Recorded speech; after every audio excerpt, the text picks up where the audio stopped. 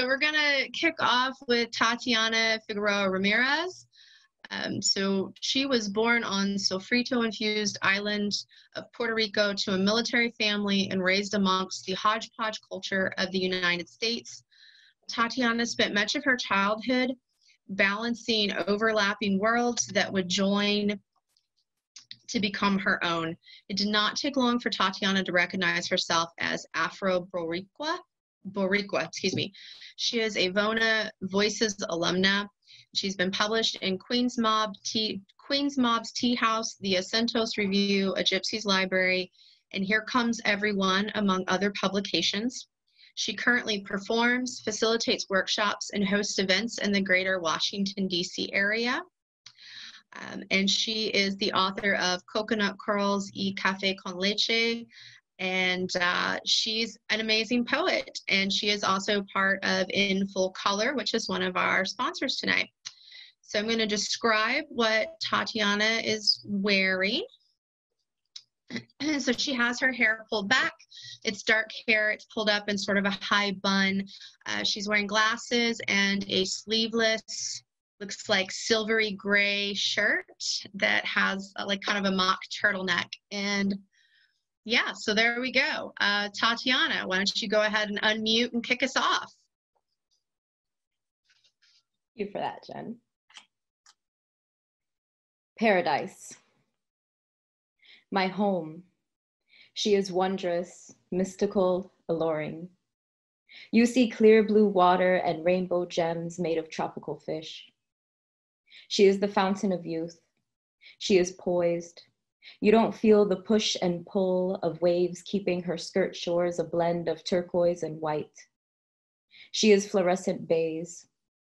Modern commodities threaten genocide on organic enchantments that dress her. You see her sky blue locks and white cloud crowns. She is rainforest, rivers, mountains. You smell her morning dew, perfume, and salty breezes. She is strength, power, pride. She is admired and despised. Resort tycoons will never let you see her age. They will never let you see her sick. Diagnosis, industrialization, commercialization, colonization. What do you call her? We see her cloud coils turn gray. I'm sure you'll never see the cats, dogs, rats, and chickens run wild. We see concrete crack with wrinkles on her foliage. I bet you'll never see her tongue be cut into the shapes of Washington, PacSun, Katy Perry, and McDonald's. We see the bile flowing from our callejons. I know you'll never meet a lost child. We see she's sick. We see she's hurt. We see her. What do you call her? Paradise? Where her children must read between stars and stripes of a language they don't speak, where her famed fort of armor and pastel Pueblo Antiguo share streets and shores with her notorious ghetto, where teens are providers and parents wearing camo just to be seen. Irony, the true enchanting pearl of the sea. Her portraits of La Garita del Diablo overlooking her son's Anthony Pate, now paint-chipped basketball court filled with her kids, the forgotten ones, whose names you'll never know. She starves to feed them. She cries floods in their name. She is now barren. What do you call her? Paradise? Where neglected wooden homes to you give her character, but to us are shreds in her skirt from past hurricanes. She is paradise. You flock to her capital for piña coladas and to save passport fees, yet avoid her heart in the forest and her soul in small towns, beautiful even in death. We're reminded of her place as the last colony. She is drowning, living beneath the sea of oppression. She is an attraction, an encaged exhibit, a property, but she is still paradise. You see Amazons and cockatoos adorn her neck with feathers. She is paradise, to us, our home. We see vultures strangling her with claws. She is paradise to you, your escape, your toy.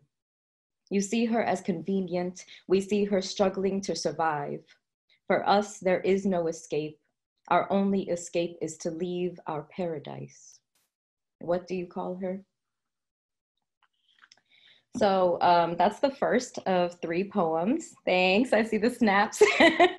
That's the first of 3 poems that I'll be doing. That was called Paradise, and as Jen so wonderfully said, I was born in Puerto Rico, and that's where I'm from, and that poem was written in response to Puerto Rico's situation as a colony of the US. We're gonna switch gears now to my latest baby, Despojo. It's a chapbook. Shout out to Flower Song Press. So I'm gonna read just 1 poem from there, then I'll hop back over to Coconut Curls y Café con Leche.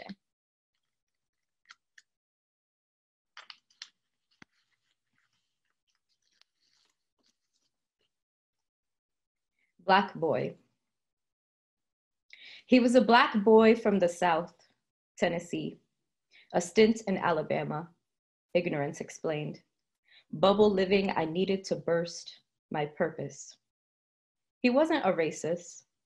He was a black boy raised by his black parents, living with his black grandparents, knowing his black aunts and uncles, playing with his black brothers and sisters. He was a black boy from the South, Confederate flag not representing rebellion to retain slavery, but Southern pride to those with Lannister lion locks and wintertime eyes. He was a black boy from the South, 1 out of every 6 to 8 on the street looking like him, and conservatives have the only say. Forget black women, ignore me. He told me, you're drama, and I avoid drama. Drama in place of blackness, my blackness, his own blackness. He was a black boy who hated being a black boy. So again, that was from Despojo, my latest project. It's a chapbook published by Flower Song Press, so you can get that through flowersongpress.com or on my website, which I think Jen is sharing the links to, so don't worry about that. So I'm gonna hop back over to Coconut Curls y Café con Leche, my first baby, full-length book of poetry. It came out in August of last year, so almost a year old. And I'm gonna do, to close off, one of my favorite poems to perform.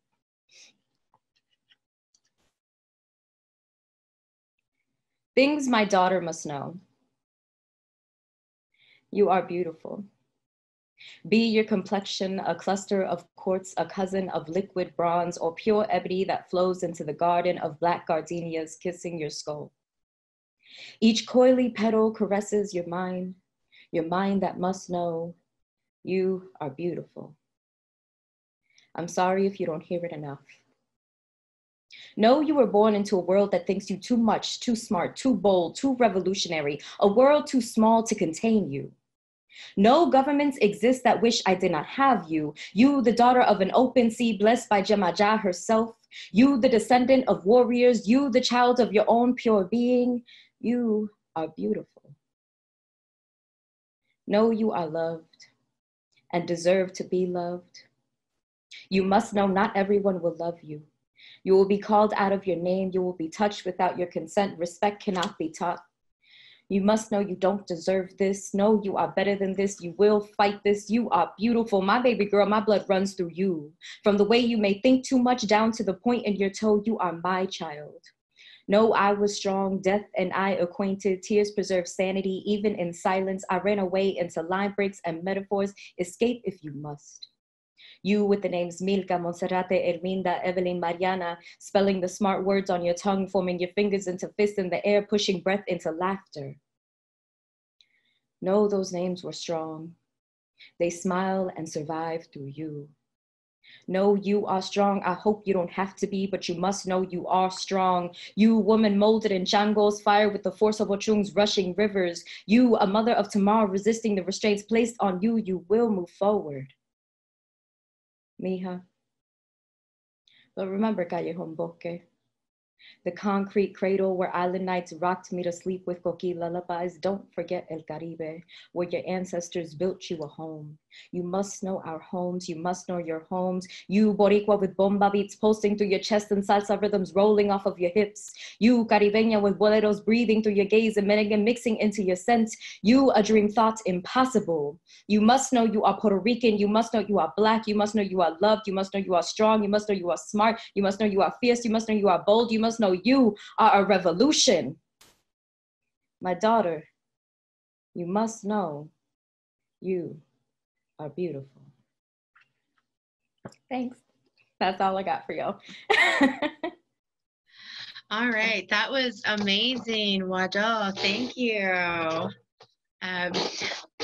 Sorry, I can't get the light right in my apartment.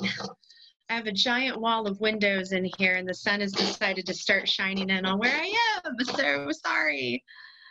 So let's see here. So I want to mention, I actually have a project that is coming out soon. It is a book, it's called Disability Visibility. Alice Wong of Disability Visibility is the editor for it. It's an anthology of pieces written by disabled and chronically ill people, and I am one of those people that's in the book. Pre-orders have started, so I just shared the link in the Zoom chat, and I'm trying to get all the links and things into the Facebook feed as well, so give me a second on that. But yeah, go buy the book and support disabled writers.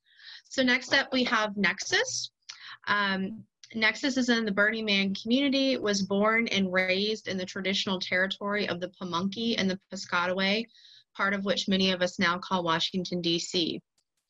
His pronouns are he, him, his, and he is Black and Filipino American.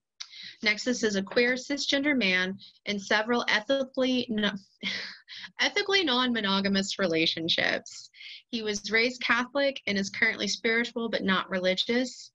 Creatively, he has a decade and a half of experience working on and off stage, dancing, singing, acting, and storytelling, as well as almost every production and tech hat you could wear. So I know Nexus through the LGBTQ task force. And once again, the task force is one of our sponsors for our Decolonized Beatz event. So I'm going to describe Nexus, and then he can get going with his performance. So Nexus is Black and Filipino American. He is in a black shirt, and behind him is, it looks like a bookcase and a stack of books and magazines and things like that. So, and now he's dancing. All right, so you're up, Nexus. Thank you. This is a new story I haven't told before, so I'm thrilled to share it here for the first time. Where are you from? I'm currently at Howard University. It is my freshman year in college, and it is the first time I'm really talking to people outside of my kind of like educational social bubble. I went to a high school in BC that I went to a grade school to beforehand. So like for 8 years, the people I knew were just the people who I knew, who I grew up with. And so I think this is probably the first time I remember hearing someone ask, where are you from? And I just say, from BC, thinking nothing of it. I am at Howard University for this tribute to historical Black musicals, and it's nothing but an anthology of like some of the best songs in performance. And so I'm talking to a student usher, someone who's probably also a freshman like me, who's just making conversation. And so I tell her, I'm from DC. And she just kind of looks at me and she's like, really? And I wasn't quite sure what to do. So I thought I'd just ask her, well, what do you mean? And she says, well, you don't seem like you're from DC. And again, I'm kind of confused. I don't know what that means. And I continue to ask her, well, what do you mean? And she says, well, you just speak properly. And it was the first time I ever came into conflict in terms of like the idea of, or the perception of what a DC resident or a Washington resident or a Black DC resident is versus like my own identity, right? And this was a question that would go on to have all sorts of interesting interactions come of it. Another moment that sticks out, I find myself at number 9, this gay bar on P Street, and making small talk. And this gentleman who starts talking to me, again, at some point in the conversation, just says, "Where are you from?" And I say, "From DC." And this time it wasn't even about what I sounded like, it was what I looked like. And I can't remember, but at some point he just asked, "Well, where are your parents from?" And so I say, "Well, my dad's from Florida and my mom's from the Philippines." And whether or not he was like, "Oh, so your dad's black," and he was like, "Oh, the Philippines," he just says, "Well, you don't look Filipino." And again, I'm just like, I don't even know what that means. And all I can think is to say, well, my mom is Filipino, so I think I look like my mom's son. And instead of like hearing that and realizing that the thing he said was something that I didn't know what to do with, he just says, no, you don't look Filipino. Like I've lived there for a couple of years. I know what they look like. And I just say, well, I'm pretty sure I know what they look like too, since I've been related to them my whole life. And it was just another thing where like, I just realized there were some people, and maybe there's just like an indication of how sheltered my formative years were, for better or for worse, but that were putting me in boxes that I didn't consent to. And like, as I've grown over the past couple of decades since that freshman year in high school, because I am 39,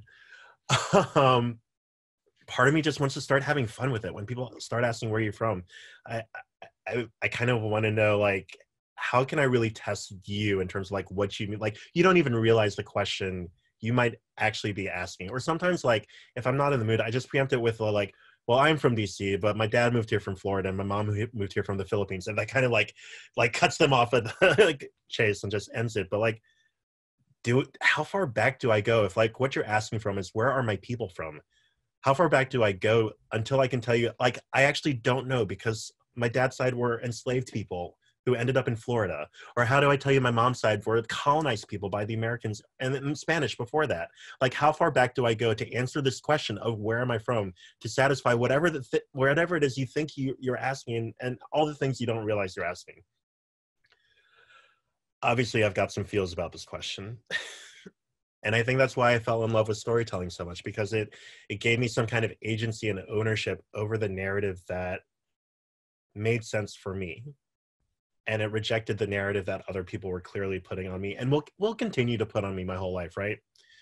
But I think a moment where I really found some reconciliation with this, because I'm not gonna lie, anytime like that question comes up, I am challenged between like how I relate to each of my identities and heritages, and how much of that has to do with like a not so great relationship with my dad, but like a really awesome relationship with my mom, or the fact that like when I say like I'm Filipino American, like I know the country I'm talking about, and when I say I'm black, like how am I even supposed to unpack that when my dad hasn't even begun to have that conversation with me? So it's complicated, right? And I find myself at Creating Change, this conference that my organization organizes in January of 2019. And it kicks off with a pre-conference Racial Justice Institute. And I was really excited for this. I was excited to dig into this work. And I was particularly excited for the caucus spaces that they would have. They had a Black caucus space, an Indigenous caucus space, a POC caucus space, and then a white people working group, because they were like, y'all don't need a caucus, y'all have work to do, so do it. And by default, just in terms of like, again, my own relationship with identity, am I Black enough or whatever, I just presume that I'm gonna go to the POC space until I hear one of the facilitators for the Black caucus space. And the invitation he shared was one that allowed me to be the kind of Black person I am for the first time. It was an invitation. He just said, there's no one way to be Black. If Black is a part of your experience and identity, whatever that means for you, this can be your space. And before I knew it, I find myself walking to that room, right? And it was like no longer about where am I from, but like, where am I now? And so, I don't know, I think as I get that question more and more, I don't think I'm going to answer that question. Maybe I will. We'll see how I'm feeling. But I think at the end of the day, I'm going to tell them, like, that's not as interesting as me telling you, like, where am I going? Thank you.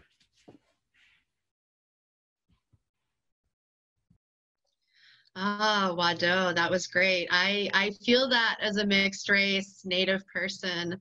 I think a lot of mixed race people feel that, like, am I enough or am I too much? So I appreciate that. I appreciate your honesty and reading that for us. All right, so I'm caught up on getting all the information in both the Facebook live stream and the Zoom chat.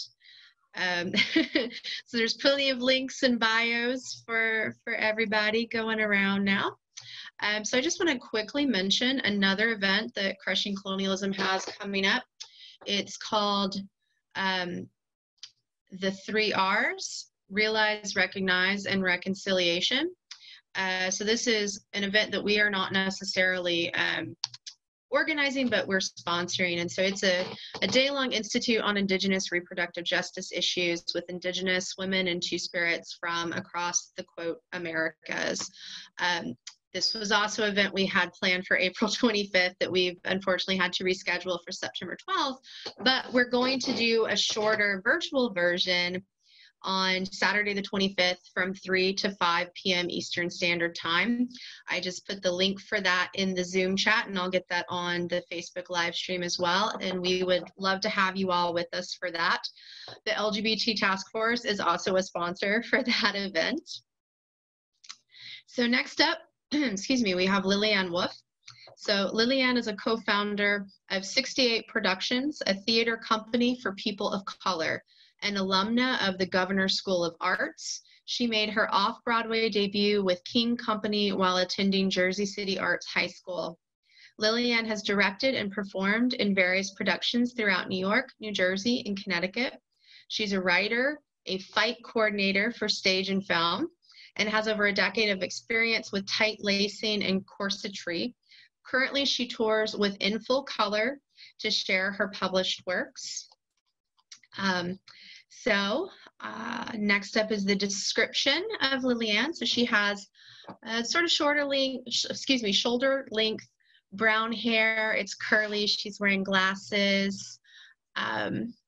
Looks like a blue shirt, and looks like just a plain wall in the background. So there we go. Liliane, you're up next. Hello. My first piece is called I Forgive You. I forgive you. Yes, you. I forgive you for all the times you looked at me like I'm a foreigner, to the point where I couldn't tell if you were checking me out or hoping that I leave the country. I forgive you for all the times you spoke broken Spanish at me because you couldn't tell I know the English language better than you. I forgive your inability to pronounce my name. I forgive each of the lewd thoughts you had or spewed when you looked me up and down and saw exotic written on my breasts. I forgive the sombreros and the Cinco de Mayo parties you threw to be Mexican for a day. I forgive you for not deporting yourself in that 24-hour span. I forgive the times you thought or said wetback and illegal. No, really, I do. Because SPIC is the new ICUP. I forgive that your automatic response to my almond-shaped eyes and high grades is Asian and not Indigenous Native, and all the times you've been amazed that I don't have dark brown skin, 7 siblings, or an accent. I forgive your shock after learning that I don't want more kids after having my only child, or that I didn't marry for papers, or live off government handouts with all my aunts, uncles, and cousins in a 2-bedroom apartment. I forgive your compliments on my eloquence and all the racist remarks you made when you thought that either I couldn't understand you or that I wasn't from south of the border. I forgive your jungle fever and your confusion when I explained that the Spanish are from Spain, but according to Zapotec mythology, I descended from jaguars.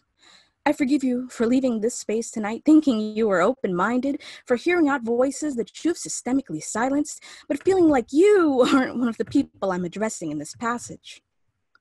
I forgive you when you've told me I'm a minority, despite that we outnumber you, and when you tell me to go back to a country I've only known as a baby, even though this one has stolen land from my people. I forgive that you took my father and destroyed our family, but can patiently explain it away as the law, as if this country was founded on a perfect system. But let's not forget where our legislation has previously failed its people. After all, women's suffrage came about in 1920. Only 4 years later were Native Americans granted citizenship. No, not their civil rights. That was until 1968, just 4 years after the Jim Crow laws were finally terminated. Latino citizens couldn't even vote until a decade after the law said so. And Asian Americans and Alaskans and Native Americans and Hawaiians, because what good is a right if the materials aren't printed in your language? Deliberately discriminating so you can't even register in the first place? So even if you want to leave in the past like it never happened, the reality is that there are people alive today that are older than some of these laws and have lived through the changes. Progress takes time. After all, same-sex marriage was only legalized in 2015, so I forgive you if you can't see past the present day into a future where no human being is illegal. I forgive you for believing that forgiveness means all is well and done and won't warrant more action on your behalf because you don't hold yourself personally responsible. I forgive it all. But forgiveness is not a feeling. It's a decision. And I may forgive you, but I do not pardon you. And there is a difference.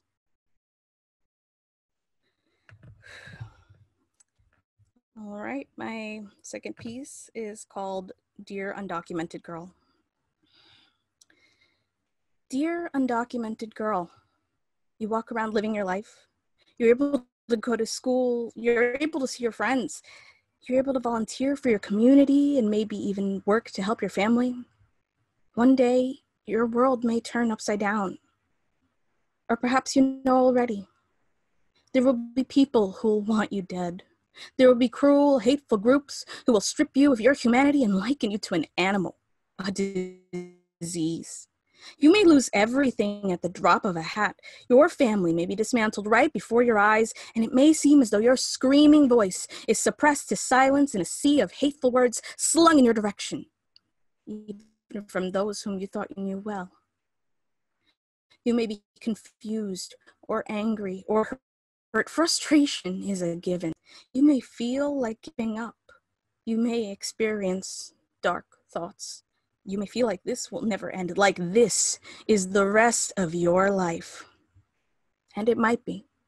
But the baddest thing you can do is keep living. Keep living freely and unapologetically.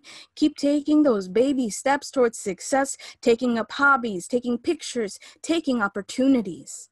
Because the one day, it'll all be over. And whether this ends tomorrow or on your deathbed, you can say you fought to the end. I don't need to remind you life is short. You've been feeling stuck in time since you found out, and it may feel like you can't move.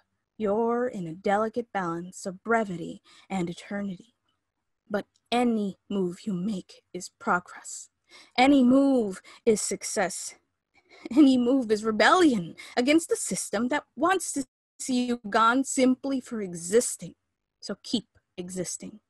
Be powerful and resist. Keep doing good for the sake of doing good. Keep trusting and keep fighting because they want the opposite. Because if they can defeat you in your mind, they've already won.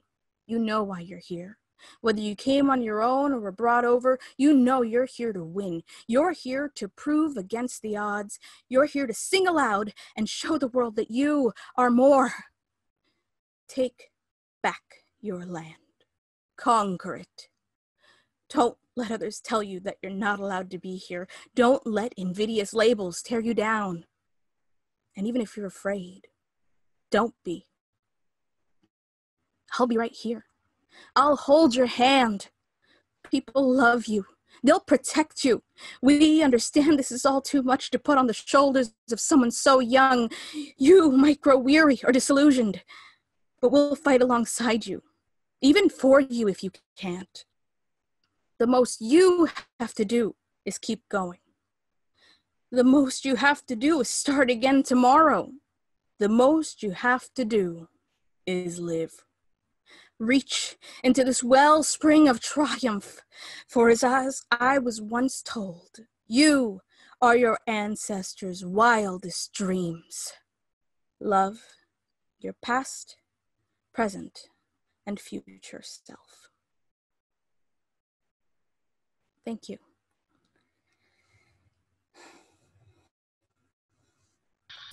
Thank you. That was wonderful. Part of the reason Crushing Colonialism is an international group is because we recognize that regardless of what side of the borders or what part of the world you live in, if you are Indigenous and you are a relative. You know, borders are white supremacist colonial constructs. So thank you, Liliane, for reading those powerful pieces and sharing that with us. So before our next performer, I just want to do my obligatory ask for volunteers for Crushing Colonialism. We are a small organization and we can always use help with anything from graphic and web design to data entry or helping us with organizing events like this. So if you're interested in helping, you can email us at crushingcolonialism@gmail.com. I shared that in both the Zoom chat and the Facebook live feed. So next up, we have, I'm sorry, y'all, I didn't get to print this, so I'm having to read it from my computer. So next up, we have Chris Light. So Chris Light is a 30-year-old Black Indigenous person living in Bradenton, Florida. They're a digital artist, a poet, and they make videos. They have decolonization on their mind for a long time, and they also do work teaching others. So I'm going to start off here with a description. So Chris has short black hair. I can't tell what they're wearing, but it looks like a dark top. And in the background, there's some windows with light coming in, and they have headphones around their neck. All right, so Chris is going to show us a video, and I'm going to give them a chance to talk about it before or after they show it, but I just want to give a description of it. So it's a black and white video with 6 screens, 2 on top of each other, and they look similar to a strip of old school film. Chris, could you mute your mic for now? Oh, sorry. Hold up. Okay, better. Thank you.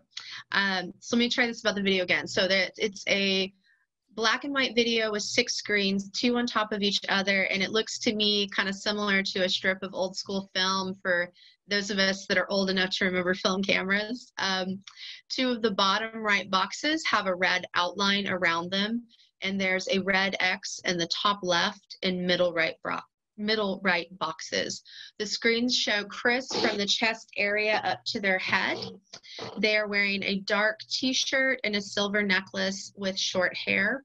While they're singing, they're also dancing a bit in the video. And this video is called COVID-19 Sanitation Song. And so I'm going to share this all on the Zoom chat and on the Facebook live feed. So Chris, do you want to start off talking a little bit about what inspired this, and then we can show the video? Hey, can folks hear me? Awesome. So what inspired this video was all the chaos that was going on when the pandemic really hit us. And all the stories that I was hearing at the time, from toilet paper being 3 hours to social distancing, to the challenges that we are facing every day for those where social distancing isn't a reality. I know for me, like, I live in a house with 4 other people, and it's a very small house, so being 6 feet apart all the time isn't a reality for me. And also just culture is what inspired this. And this is knowing that this is how my people have survived through pandemics. Our people have survived through pandemics is through art, through music, through dance, and that's it. Yeah.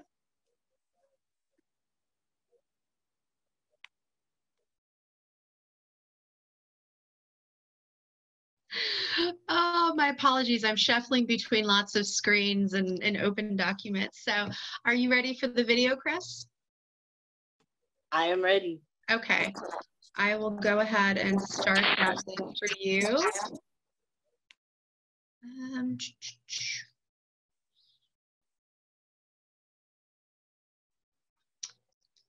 Maybe I'm going to start it for you.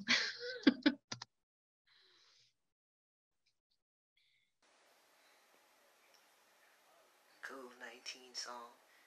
I want to thank everyone for watching this video. COVID-19, surviving COVID-19, and watching me perform my sanitation song, reflecting the times that we're in. One of the things that I love about these times, what gives me hope and what gives me joy, is the art that comes out of them. The way that resilience shows up every day, and how I have survived, you know.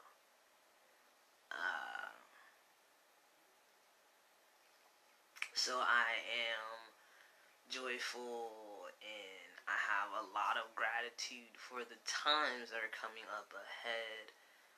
The writers, the poets, the plays, the memes, just the complete culture shift and reality shock, and the revolutions that are happening and will continue to happen as our economy just crashes, and so as everything just changes around us. I realize that nothing is inevitable but change. So, but as a human, I don't like the change, because I'm like, but you know, nothing is permanent but change.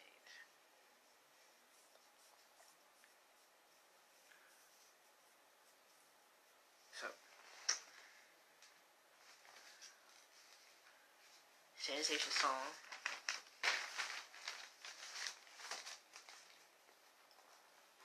This is just the lyrics, y'all. So, sanitation, sanitation, oh yeah. Sanitation, sanitation. Sanitation, sanitation. Sanitation, sanitation. Sanitation, sanitation. Wash my hands, sanitation, sanitation. Wash my hands, sanitation, sanitation.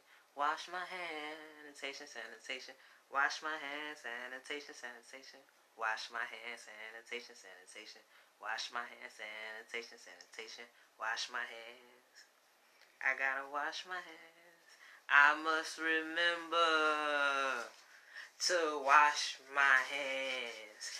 Elbow bump instead of shake hands. Can't touch my face. Don't want no germs, 'cause I don't wanna spread Miss Rona. Or I don't wanna catch Miss Rona. Sanitation, sanitation. Wash my hands, sanitation, sanitation. Wash my hands, sanitation, sanitation. Wash my hands, sanitation, sanitation. Wash my hands, sanitation, sanitation. Social distancing, it's hard to do. How the fuck do I measure 6 feet in front of me? I've been listening to the CDC, but they've been dismantled since 2018. 15 minutes, I used to wait for toilet paper. Now it's 3 hours just to wipe my behind. This is Make America Great Again. Am I behind? Sanitation, sanitation. Wash my hands, sanitation, sanitation. Wash my hands. Wash my hands. Wash my hands. Wash my hands. Wash my hands. Wash my hands. Wash my hands. Black gatherings are a thing of the past, 'cause we can only bring 10 people or less. Sanitation, sanitation. Wash my hands, sanitation, sanitation. Wash my hands, sanitation, sanitation. Wash my hands, sanitation, sanitation. Wash my hands. Miss Rona has let people out of prison. Miss Rona has made us realize that our government is failing us right now. Miss Rona has also stopped ICE. Miss Rona has brought families together. Surviving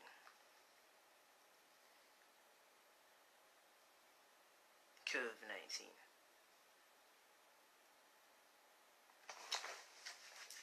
Gotta wash my hands, y'all. Wash my hands. Wash my hands. Wash my hands.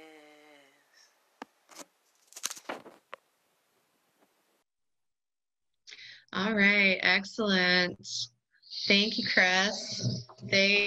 Chris shared that video with me, I don't know, maybe last week, and it was amazing. And I see that this video was not on full screen. I am so sorry, y'all.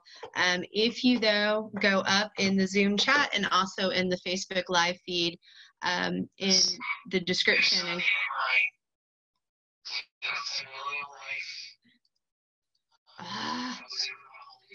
good Lord. I'm sorry, y'all. This Zoom webinar stuff is still new to me. We have all kinds of technical glitches.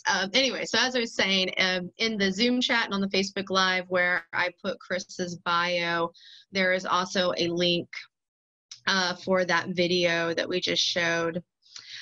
So I apologize you didn't get to see the full video during that. We're also sharing any PayPals and Patreons and upcoming events and merchandise and books that our performers have for sale. All of that is also being put in the Zoom chat and the live Facebook feed. If you are able and feel compelled, please throw some money to our performers. You know, it's hard out here for a lot of us before the pandemic, and now it's even harder. So many of us are freelance and have lost a lot of work, whether it's performing or doing speaking gigs or just trying to sell our books during a time of economic hardship. So yes, please send money to Crushing Colonialism and all our performers. So next up we have Summer Dawn Reyes. Summer Dawn Reyes is the founder and director of In Full Color, an organization that empowers women of color through education and the arts. In Full Color has received 2 commendations from the New Jersey State Assembly and the Jersey City Arts Council's Performing Arts Award.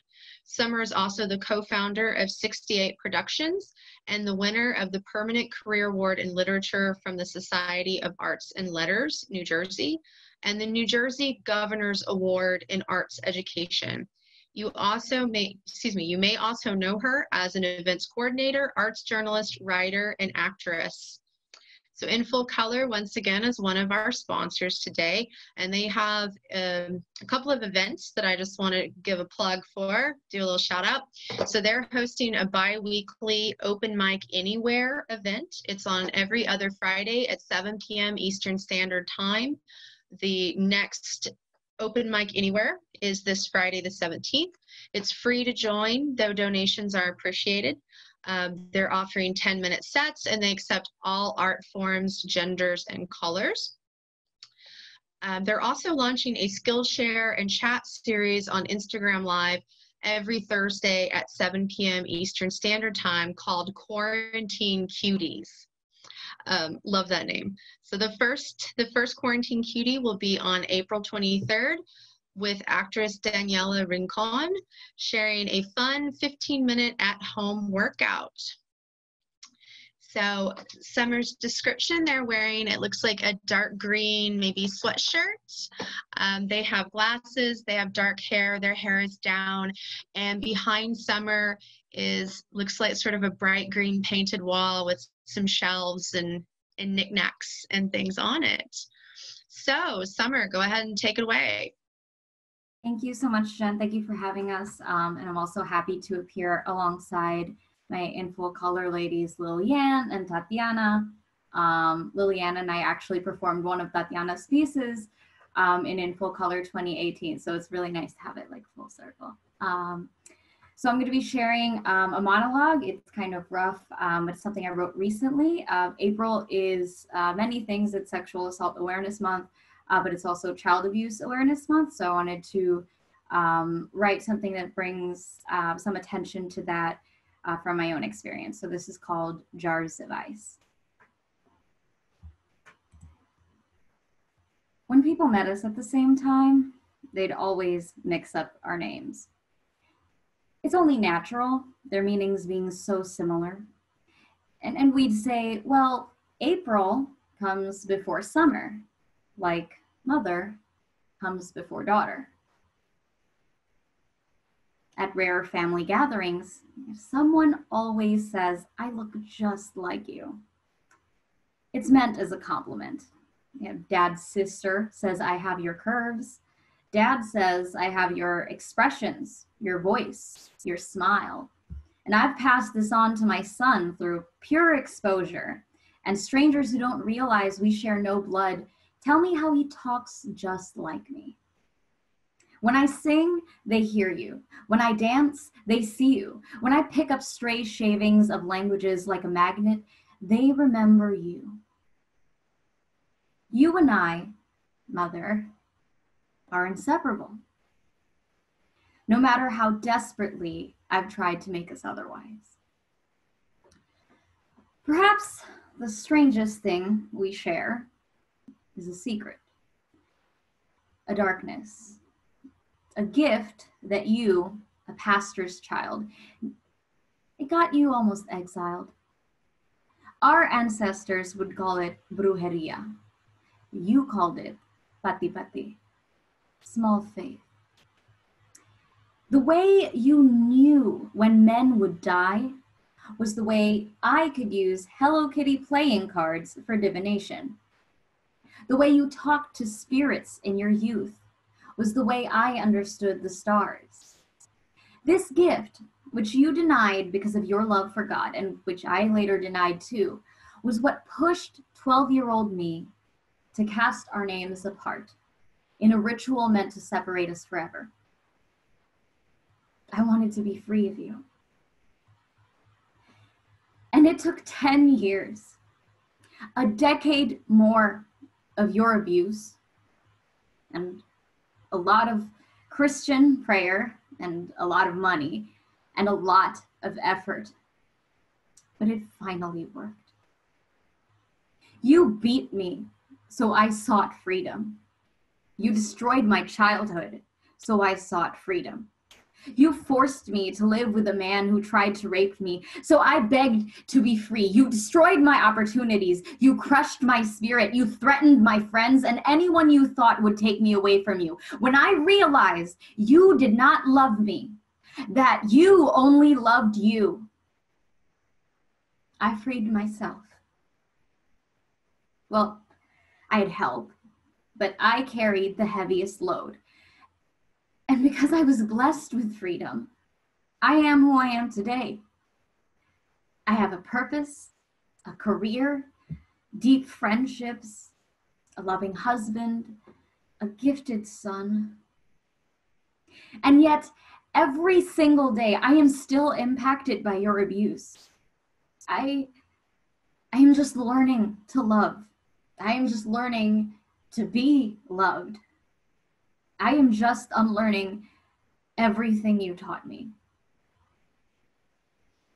A year ago, I threw up at a lover's house, and I expected to be yelled at, not cared for because I was sick. When I go out with my friends, I worry my husband will need a good enough reason for me meeting them. Because for me, having freedom to build relationships is kind of new. Recently, my son hid letters his teacher sent home. I wanted to yell, to punish, but then I realized, why would I teach my son rage instead of the real lesson he needed? Every day I work at separating myself from you. Jar of ice, jar of ice. So you can imagine how I feel when I am told that my name, my face, my body, my voice, my art looks like you.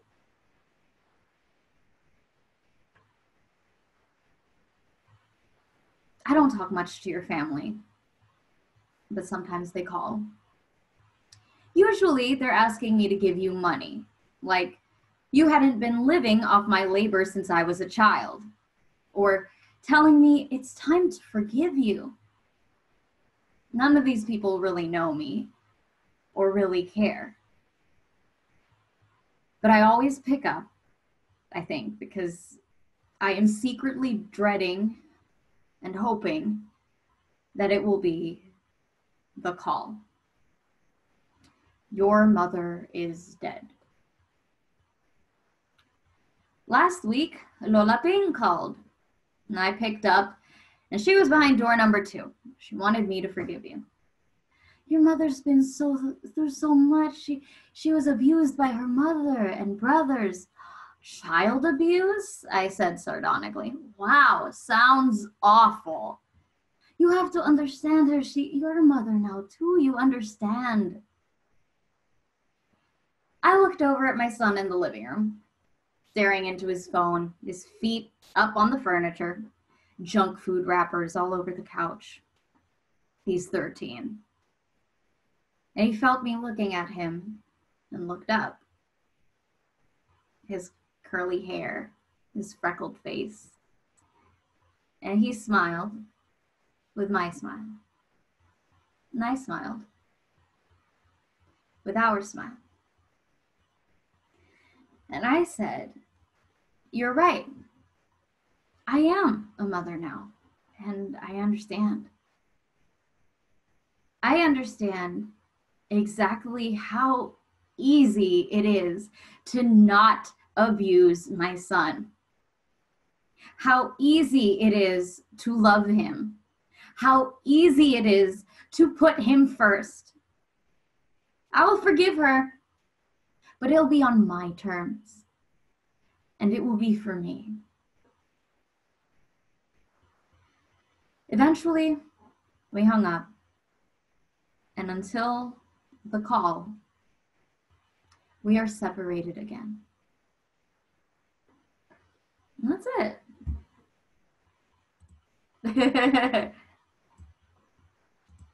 All right, that was excellent. That was so powerful. Thank you so much for sharing that with us. Did you just write that, I think you said? Yeah, I just wrote it a few weeks ago, a little before all the quarantine stuff, but the first time I performed it was on March 6th, and this is the second time I'm doing it today. Oh, that's awesome. Thank you so much. So next up we have Dr. Maha Hilal. Dr. Hilal is the co-director of Justice for Muslims Collective, where she focuses on political education addressing institutionalized Islamophobia. Previously, she was the inaugural Michael Ratner Middle East Fellow at the Institute for Policy Studies in Washington, D.C., where she produced research and writing on the consequences of the war on terror on the Muslim community. Dr. Hilal is also an organizer with Witness Against Torture and a council member of the School of the Americas Watch. She earned her doctorate in May 2014 from the Department of Justice, Law, and Society at American University in Washington, D.C. The title of her dissertation is Too Damn Muslim to Be Trusted: The War on Terror and the Muslim American Response. She received her master's degree in counseling and her bachelor's degree in sociology from the University of Wisconsin-Madison. I learned about Dr. Hilal from a fellow friend of ours and found out that not only is she a badass activist for Muslim rights, but she's also a really, really funny lady. Her comedy is hilarious. So you are up. Make us laugh. Well, thank you, Jen, and thank you to all the performers before me. I'm really, really inspired. So I'm apologizing first because my bio sounded pretty boring for someone who's a comedian, but I'll try to fix that perception in the next couple of minutes. I should say that I've never done sit-down comedy before and online, so I hope this works out. I'm literally sitting, and so this is a different way of doing this kind of comedy. So my name is Maha, as I said, and as you can probably imagine, I get a lot of variations of that name. So I get Mihi, Maya, Maja, and I always tell people this. When I was in middle school, there was a kid who used to call me Meh. It is very strange, and I still can't get over it because it's just so strange. And so there's those versions of my name, and then there's this absent silence. So today I went to Big Lots, and the lady said, "How do you pronounce your name?" And I told her, and then she just didn't repeat it and didn't say anything. And I was just like, well, then why did you ask? Like, you don't actually need to know my name. Like, you're never going to see me again. So like, don't ask if you don't actually want to know and if you have no intention of repeating it. But at the same time, repeating it is also traumatic to me because it's always like the wrong name or some random pronunciation. I just learned that there's a quote from Dale Carnegie that where he said the sweetest sound in the world is the person's own name. And that really resonates with me, but also I'm wondering how this quote came from Dale Carnegie, because it's not exactly the hardest name in the world to pronounce. So it probably just means Americans are really stupid and they really can't, they can't pronounce anything. They don't understand when something's written in English, right? That you just pronounce it according to how it's written, unless you know otherwise, which usually they don't. So it's just like a whole waste of time. So along similar lines, and Nexus spoke about this, where are you from? So I don't take this question seriously because I have no intention of answering this question. So when people are like, where are you from? And I know they want to get to the bottom of it, I'll tell them I'm from Wisconsin. And they're like, no, where are you really from? I'm like, I'm from Madison. And then if they like insist, no, where are you actually really from? And I'm like, a neighborhood on the west side. And I'm like, the more I can see your intention as wanting to know where I'm from, the less likely it is that I'm going to give you the answer you want to hear. Okay. Another strategy I have is to tell them I'm from a country called Abudin, and that's fictional. It was from a show called, what was it? Tyrant on FX, where they were trying to portray some hybrid country of like Syria and Iraq. And the country was called Abudin. And interestingly enough, I've told this joke before, and when I asked the audience, has anyone ever heard of Abudin? One woman, of course, a white woman, answered her hand and said yes. And I'm like, but how? Like, where? But how? Where did you find this country? So it's like, even not only do Americans not know geography, they don't even know when you're giving a country that actually doesn't exist. But at the same time, they'd probably be okay bombing it. So I guess that's all we need to know. So when we talk about where we're from, like the corollary is often like, how do you speak English so well? Like, it's such a mystery, okay? And like, this is even while I'm speaking English, while they're looking at me speaking English, I'm saying English words and they're still confused.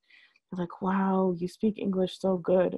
I'm like, well, first of all, better than you, because if you knew grammar, you'd say you speak English so well. And second of all, like, I grew up here and you can clearly hear it. Although someone did tell me once I had a Muslim accent, but couldn't give me any examples. So I was like, okay, how about you go work on that for a little bit and then come back to me when your theory is a little bit more plausible. But people also tell my mom this too. Like, how do you speak English so well? Okay, or do you understand? So my mom, who has a PhD in mechanical engineering, will tell the person, I have a PhD, do you? And they're always like, no. And then one time, some guy came over to fix something in our house. And my mom was talking in English again. Like, it's never like we're switching to Arabic and the person, it's always like we're speaking in English at that time. So the guy gives, and she's asking the guy like questions, like intelligent questions about like whatever it is that's broken. And so he hands me a piece of paper and he's like, can you help your mom fill this out? And so I just started laughing because I was like, my mom is speaking to you in English. Okay, and clearly she understands. So then my mom starts laughing. And then he says, what's so funny? And my mom's like, well, you know, I have a PhD. My other daughter has a PhD. My son-in-law has a PhD. And this daughter's getting a PhD. Like literally the only two people in our family that don't have PhDs are ages 5 and 1. And, you know, we think that that's like reasonable. I mean, we're going to give them some space and time to explore if that's a path they want to go down. And, you know, the point is not to be elitist. The point is to be like, if you're going to be ignorant and stupid, do some research and find out who it is that you're talking to. So I didn't actually answer the question where I'm from. So my family is from Egypt. And that has also led to a lot of stupid questions. So for example, you know, when I was little, people used to be like, do you walk like an Egyptian?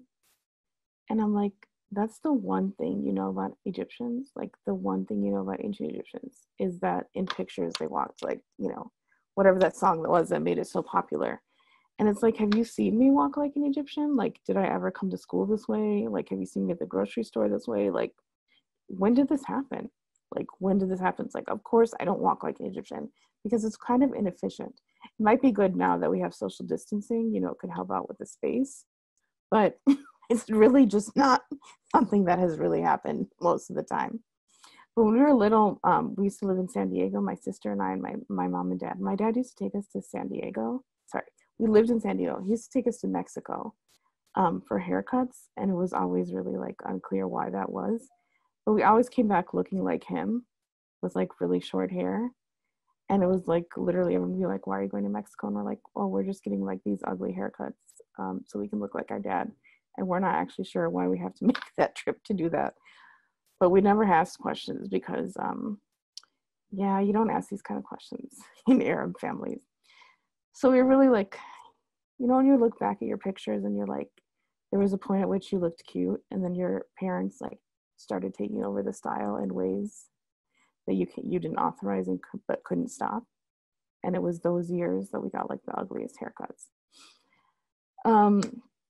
But when I've gone to Egypt, you know, Egypt is also a funny country. You know, we often think about Egypt as a dictatorship, but actually now if you listen to the news and you don't know who's talking, it might be the US, it might be Egypt, you never know. Like pretty much the same thing is happening in both countries. So when you go to Egypt, well, first of all, like the men hit on you nonstop. And I'm sure some of you can relate if you've gone to certain countries where that tends to be a problem. So they hit on you nonstop.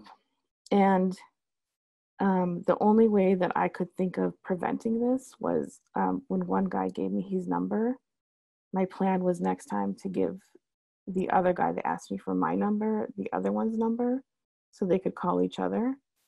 And then I wouldn't be anywhere in that equation. And they could just, you know, they could be friends, whatever, probably like expand their tactics on making people uncomfortable. But that's okay. But in case that doesn't make you like super excited about going to Egypt, you should know that Egypt has miraculously developed a preventative method for not contracting COVID, which is Egyptian lentils. So they now have said that Egyptian lentils can help prevent you from getting COVID, which is, you know, obviously very scientific. I mean, why did no one think of that before? But it's not the first time they've come up with like these miraculous cures, because a few years ago, they also said that there's a special kind of like meatball that you can eat that will cure AIDS. So I'll be publishing a book soon called The Encyclopedia of Medical Non-Facts from the Middle East. And you'll be able to find some of these theories and other ones, because it's just like, you know, it's obviously, it's not intuitive that you'd come up with these kind of cures, but here we are. But sometimes, as I said, right, Egypt is kind of like the US and vice versa, even though Egypt has the reputation of being a dictatorship. But here we are stuck with COVID and the US. And, you know, if you've been watching TV, a lot of the press conferences of various mayors, governors, et cetera, will say like, we're all in it together. And I'm like, no, actually we're not. The only reason you want us to be in it together is because you think that we might make you die. It's not because you actually think we're in this together. And then it's funny because like the hashtag that I often see on TV is like alone together. And I'm like, that's how I felt about the US before COVID. So it's really like, it's not really a shift. I'm like, I'm in quarantine, but also like part of this is usual in the US. It's not a big deal, right? But when it comes to Trump,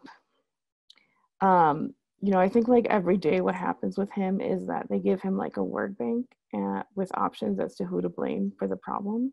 So, you know, like yesterday was like a governor, yesterday was also like the World Health Organization. So there's always someone else to blame, right? And that's really a skill that we should all learn. When you wake up in the morning, think of all the things you've done wrong, and then think about all the people and organizations that you can blame for that. Because it's very effective, as you can see. It's very effective. Like, it's so effective. I was taking a walk in this city where I am right now with my sister. It's a very small city. And I was passing one of these stores, and the store had a sign for apparently what's Trump's slogan for this year's election, which is Keep America Great. And I found it very fascinating because here I was taking a walk with a mask and gloves on. And then I passed by Keep America Great. I'm like, is this really your vision of keeping America great? Like that people now have to wear gloves and masks all the time, and that we've surpassed the number of cases in every other country of the world and the most deaths in every country of the world. That's great. So I took a selfie, you know, so I could send it to their campaign to be sure that everyone know what making America great has looked like and continues to look like. But if you saw him today or yesterday, he also said that, you know, we need to open the country because we'll be just like the comeback kids. And I'm like, okay, if we come back too early, we'll be the comeback to death kids.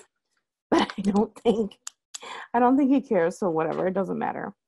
But in case you didn't doubt that we're all in this together, there's an island called Fisher Island, which is off the coast of Miami, in which, if you've seen, they got 800 antibody tests for their whole entire community because they're the richest zip code in the United States. So to me, when I saw that, I'm like, yeah, we're definitely all in this together. Like, obviously, they're just taking the test first to see if it works for other people. Like, they're gonna bear the harm. It's not because, like, you know, they have privilege or anything. They just want to make sure it's okay for the average folks to test out. And then, you know, they'll obviously pay for all of us to get it, right? Okay, I'm gonna say one more thing because I know we're short on time. But you know, every time I do a comedy skit, I always like think about some of the weird things that white people do. So if you haven't heard recently, there's been a couple of people that are going into grocery stores and licking the groceries. Has anyone heard this? So they're licking it so that other people can't get it, or if they do buy it, they'll end up sick. And I just think that's really weird. But it's also really weird that I think last year, some white person released bed bugs in a Walmart. And then I think a few days ago, this doctor in Kentucky, he attacked 4 girls and strangled one because they were violating social distancing rules. And I was just like, wow. So you didn't think like the attack part violated social distancing rules, or like, you know, strangling one of them violated social distancing rules? Apparently if you're strangling people, it's okay. You don't contract COVID. But if you're walking 3 feet away, you could. So, you know, I always think about these things because unlike other groups that are angry and do weird things, you can mostly understand the connection, what's kind of the source of the anger. But with white people, you're just like, when they release bed bugs, it's like, are you mad that people have nice beds? And the groceries, it's like, are you mad people are eating too much? And with the doctor, it's like, well, I don't even know what's going on with the doctor. That's for a Lifetime movie. I'll let them parse that out. So I think that's it, because I know we need to move on, but thank you all for listening. And It was great to be here.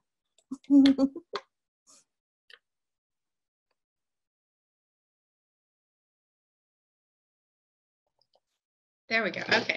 Thank you so much. That was really funny and really informative.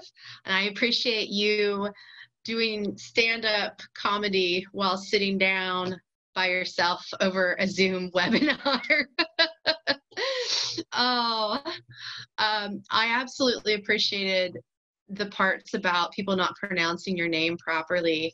My last name is Deerenwater. It's just like it sounds, just like it's spelled. But people just can't wrap their heads around the idea that somebody has a last name of Deerenwater. So it gets spelled and pronounced in all kinds of ways and brings all kinds of interesting and offensive questions and comments. So I can relate on that.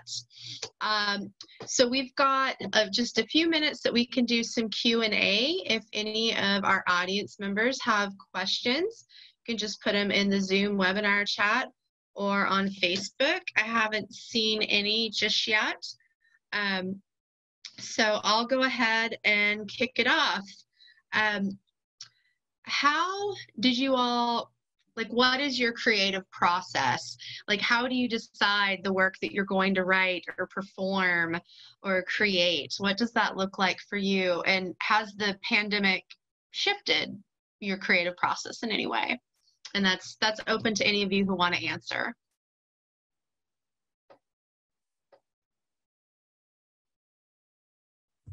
Anyone? Bueller?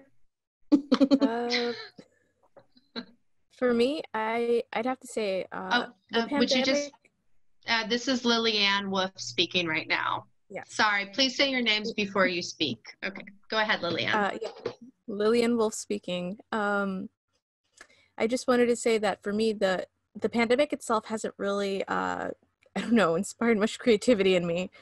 But I do tend to have a tendency to write about whatever kind of pops into things I've dreamed or experiences I've had. For my piece, I Forgive You, I've literally had everybody, I don't directly address anybody, but I've had each of those comments that I forgive somebody for directed to me. So they're not things I made up. They're literally things I've experienced, and I just compiled them into that monologue. But in general, like I had a dream for a dear undocumented girl about talking to myself as a child and what I wanted to say. So I feel like things like that sort of are what help me or inspire me to write. Would anyone else like to answer that question? Yeah, I think, this is Tatiana. Yeah, this is Tatiana speaking. So for me, I like to look at my poetry kind of like a soup or a caldo or something that needs to marinate for a while. So a thought will come to my mind, whether it's just a random thought that I have, a dream similar to Liliane, or you know, something that I see, something that I hear, something that I experience. And then I kind of let that thought develop and let it kind of go through my mind. And then I think it through over, and then I'll actually go down and write it down. And then from there, I'll probably just let the draft breathe a little bit before I go back and edit.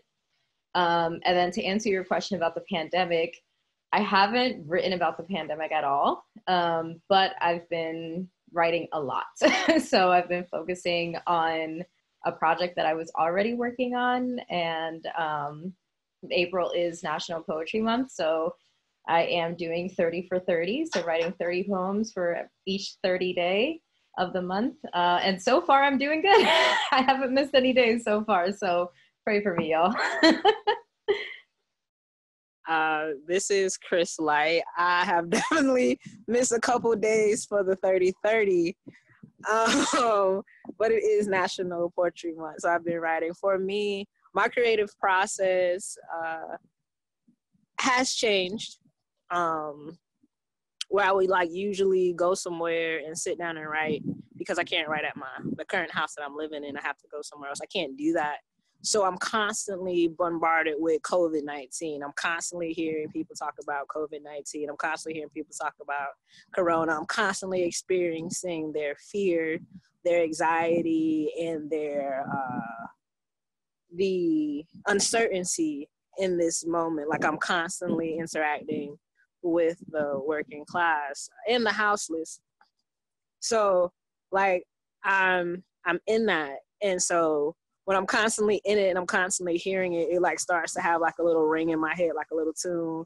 And I'm like, doo-doo-doo-doo, COVID-19, doo-doo-doo-doo, COVID-19. So it's just, and that's how my brain is currently processing all the information and the daily news of Donald Trump or 45 and everything. It becomes truly a song in my head. Sorry, this is Summer Reyes. So I feel like my creativity has definitely ramped up. So I'm like working on a novel that I've been trying to work on since I was like 12. Similar to Lily, I've just like, it was inspired by a dream. So it's weird. And so it's like not, it's not about the pandemic, but it does happen in a universe where the pandemic eventually results in demons emerging and clashing with humans in a war. But it's very complicated. But it is background, so it's like really interesting to kind of imagine what's the worst case scenario here. But I think, you know, it's been difficult because even though you now have time, you may be starving for inspiration in some ways if you don't have constant contact with people, or even just, you know, you're not as exposed to like natural human interaction or serendipity. Everything, all the interactions you have are kind of deliberate now. So it's interesting navigating that. Like, what's inspiring me about what's happening now that's really deliberate, that I'm kind of inviting into my life, or is that is coming in? And I was just going to say that usually how I prepare and for performances is just to like watch the news, honestly, or like read the news and kind of like rethink what I would like the news to look like. So for example, when I found out Boris Johnson had COVID, I was really excited. And then he got out of the hospital, so it was really disappointing. So thinking about like, you know, how not only is the news and like the political situation so violent, but how do we sort of match the absurdity of the world with more absurdity? Because I think sometimes when you're trying to like just counteract it directly, it doesn't always work. So for me, it's like very cathartic. And I think for Muslims, especially because my humor tends to be rooted in the political context as applied to Muslims, I think it definitely is a different kind of release. And so I like to focus on like the things in our world that we can't always control. Oh, that was wonderful. Yeah, as a journalist, the work has like increased twofold in some ways. And I often find it, you know, and I got to say, pandemic or not, being a journalist, I love it. I'm honored to get to do it, but it's a rough gig at times. There are days where I'm like in my pajamas, hair all messy, and like a bun with pens and pencils in it. And I'm sitting on the floor just crying because the world is horrible and how can I do this? And then the next minute I'm at my computer just like furiously clicking away, typing everything out. But I feel like that was kind of the regular for me before the pandemic. So we're almost out of time, but we did get a question from someone that I want to make sure that we ask. It's from Destiny Whitaker. She was actually our summer intern last summer. She's an amazing Native and Black youth, does a lot of theater and writing and such. And so she's asking, when do you feel you found your voice in the arts? Oh, and please say your name before you start speaking. This is Tatiana. I think for me, I started to I started writing when I was in middle school. So when I was about 11 years old or so. And then when I got to high school, I started thinking more seriously about it and taking it more seriously. But I don't think it was until college that I actually felt like I was coming into my own. That's when I started performing. That's when I started putting together my manuscript. Around that time was when I did the VONA residency. So that's really where I started to take who I was as a person, and apply it to other people in the community who could benefit from my experiences and my perspectives and the lessons that I learned from that as a poet.